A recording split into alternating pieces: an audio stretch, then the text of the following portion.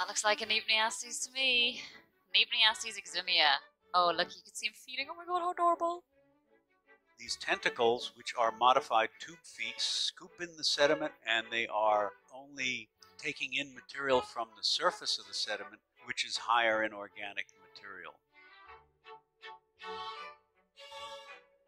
They're benthic, but they do spend a large portion of their life up in the water column, whether that is to get somewhere much faster. Oh, and he did his poop just before he lifted off. And that's something that these holothurians are known to do. They drop as much weight as they can just before they lift off. But here you can see it's either trying to get somewhere quickly or more likely trying to evade a predator, and that's probably what it makes of D2.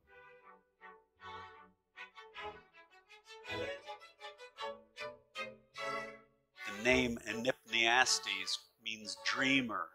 So dreamer is certainly an apt name for the way that sea cucumbers swim.